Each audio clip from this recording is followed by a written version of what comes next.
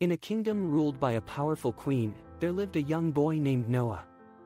He was 4 years old and loved animals, especially dolphins. One day, Noah was playing near the shore when he saw a beautiful dolphin swimming in the water. He called out to her, and the dolphin swam closer to him. Noah was amazed and he named her Ella.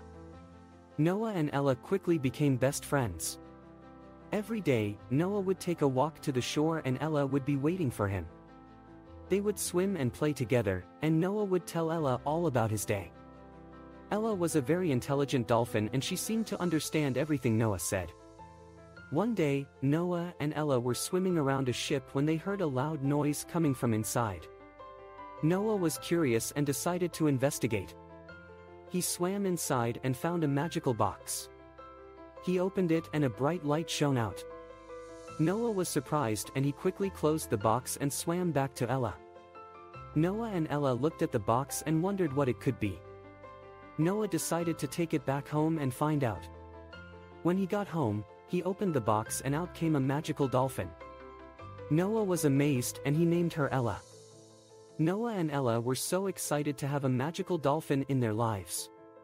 They took her swimming and she showed them all kinds of amazing tricks. She could even talk and tell them stories.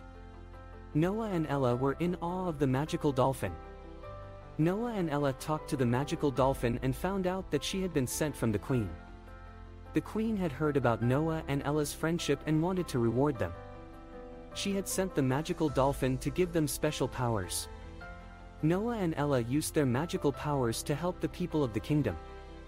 They could make it rain when there was a drought, and they could make the crops grow faster. The people of the kingdom were so grateful and they thanked Noah and Ella for their help. Noah and Ella said goodbye to the magical dolphin and thanked her for her help. She smiled and told them that she would always be there if they ever needed her. Noah and Ella waved goodbye and watched as the magical dolphin swam away. Noah and Ella had an amazing adventure and they were grateful for the magical dolphin's help.